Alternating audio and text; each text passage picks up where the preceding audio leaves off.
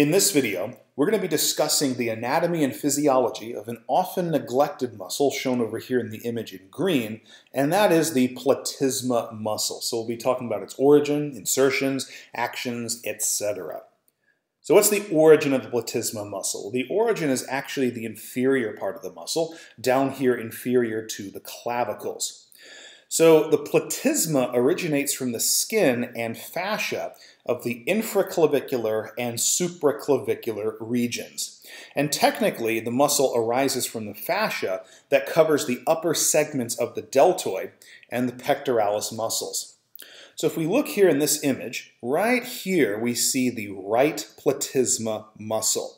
This is the most superficial muscle in the anterior neck, even more superficial than the SCM over here, the sternocleidomastoid.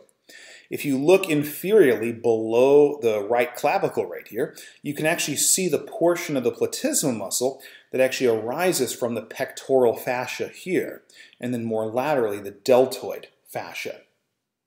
Now obviously on the left side of this image, they've removed the platysma so we can see the underlying muscles. And we often think of the sternocleidomastoid being the most superficial, but no, the platysma is even more superficial. So when you palpate the sternocleidomastoid, you're actually going through the platysma to reach the SCM.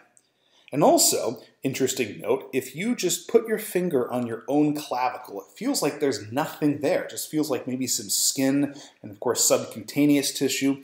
But the platysma actually goes over the clavicle. So when you touch your clavicle, you're actually going through the platysma. You barely even feel it, if at all. And that should give you an indication how thin this muscle is. It is a very thin, broad, sheet-like muscle.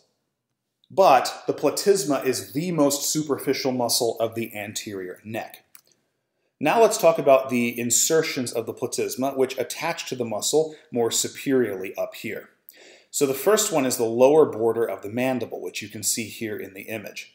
This allows the platysma to assist with mandibular depression, but understand that it is not the prime mover of mandibular depression. We'll talk about that more in just a minute. It also inserts on the skin of the cheek region and lower lip, and it also inserts on the modiolus. If you're not familiar with that term, the modiolus refers to this point at the corners or angles of the mouth where you have a junction or intersection between multiple facial muscles. For example, the zygomaticus muscle right here, the risorius here, and the orbicularis oris surrounding the mouth. And what we actually see is that the platysma directly fuses with the orbicularis oris. But again, it has a direct insertion on the modiolus. Now for the actions of the platysma muscle.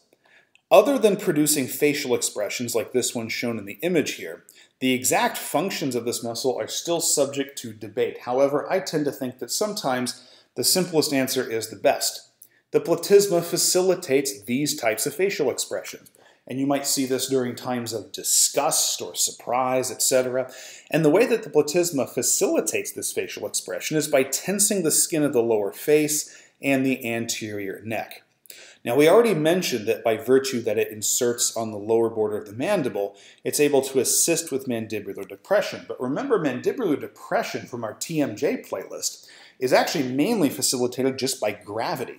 But the major muscle, if you had to call one the prime mover, is actually the lateral pterygoids. But the platysma can assist with that. The platysma also is going to depress the angle of the mouth and the lip, but again, it's not the prime mover of this. The prime movers of lip depression and depressing the angle of the mouth are the depressor anguli oris and the depressor labii inferiori. And then here's a function that's not normally talked about. The platysma will prevent the compression of the jugular veins during intense respiratory effort, in general during intense exercise. So if you actually look at people who are heavily exerting themselves and they're breathing really hard, you actually see a little bit of flaring of the platysma out, so contraction of this muscle. And what this is thought to do is prevent compression of the jugular veins. Remember, the jugular veins are very superficial. And so during intense effort, all the contraction of muscles in the neck and the upper thorax could potentially compress those jugular veins. And so the platysma flaring out is thought to open up the anterior neck and relieve some of that potential compression. Now, the innervation of the platysma is by cranial nerve 7. This is the facial nerve, but it's specifically through the cervical branch of the facial nerve.